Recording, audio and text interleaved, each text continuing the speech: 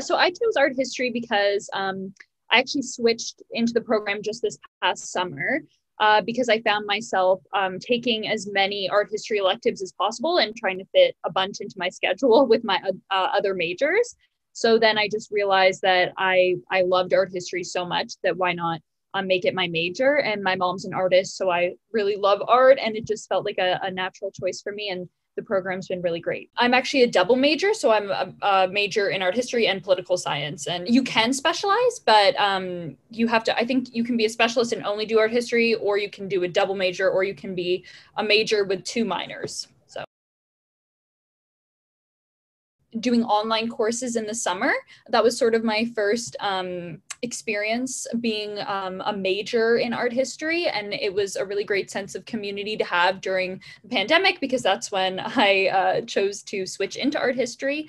And my first course I took as a major was actually art and ideas, an intro course, and I just loved being able to see art that I hadn't personally been exposed to before, and then realized that I had an interest in all different eras and periods of art.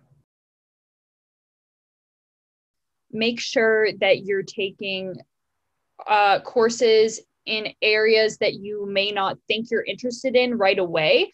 Whether that's you love classical Greece and Rome, make sure then you take a class on early modernism or something like that, because I think even if you don't have an interest in that, or you don't think you have an interest in that off the bat, you'll find that you're interested in things that you would have never have thought. So definitely diversify the courses you take.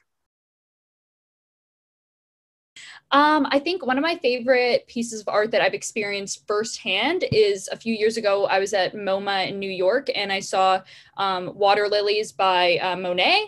And I'd never seen such a huge scale painting, and I'd only seen Monet online. So it was really beautiful to see in person and experience right in front of my eyes versus just seeing it online.